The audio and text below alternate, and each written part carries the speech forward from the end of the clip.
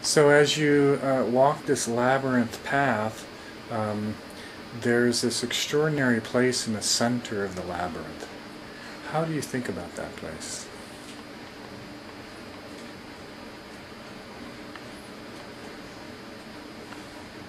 That's an interesting question. I think of that perhaps as the final unifying, integrating place. But truthfully, I feel like I'm not there yet, and so it's a little obscure to me. Mm-hmm.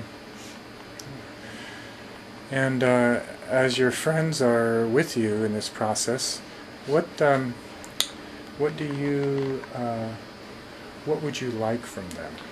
From my friends? Yeah. What's the best way your friends can support you?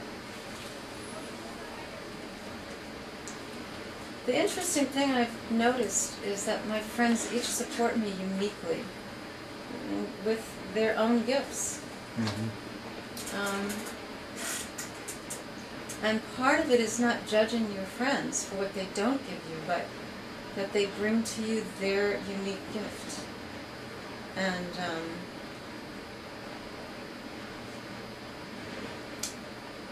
there's just so much, I mean, I don't need another thing from my friends. They've done nothing but shower me on every level. I mean, financially, people have given me hundreds of dollars. Just people I don't even know have given me money. People recognize how difficult a time like this is financially. And so from the most material to the most esoteric, sitting up till 3 in the morning, plumbing the depths of our beings, and opening our hearts and being really true to each other, and also going through horrible times, difficulty and anger, because a lot of things come up. And anger is one of them. People get angry at you for leaving them.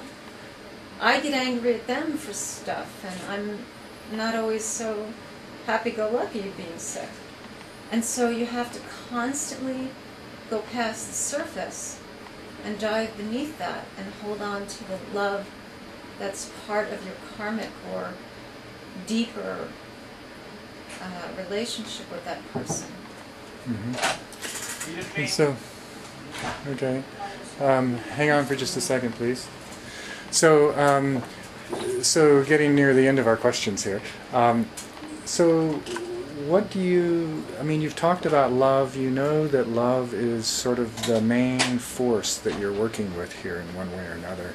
I'm just wondering if you have any further reflections on that powerful force that you would like to share with us. I believe that love truly is the fabric of the world. It's what weaves the world together. It is the world, in spite of what it appears to be. It appears to be a pretty big mess right now. But I do believe that everything is love, and I believe the force of love is so great that we often fear approaching it, embracing it, and really, we've done little culturally to really talk about love and its depth of meaning.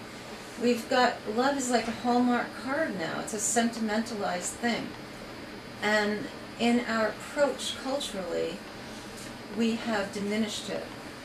To me, love is what raises the sun every day.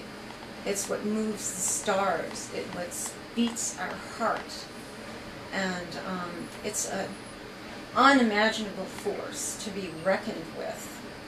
And I feel that because the love in me has expanded in ways I've never imagined possible.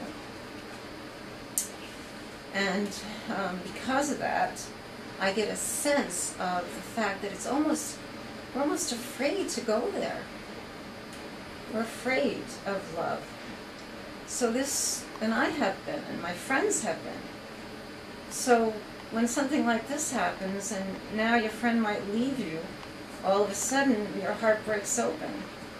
And you begin to feel the force of that love. And it's, I pray that as culture we can stop trivializing love and start really understanding its potency, because nothing is more potent than love. And that's where we need to look every time we go into despair or fear, reminding ourselves that nothing is more potent than that force.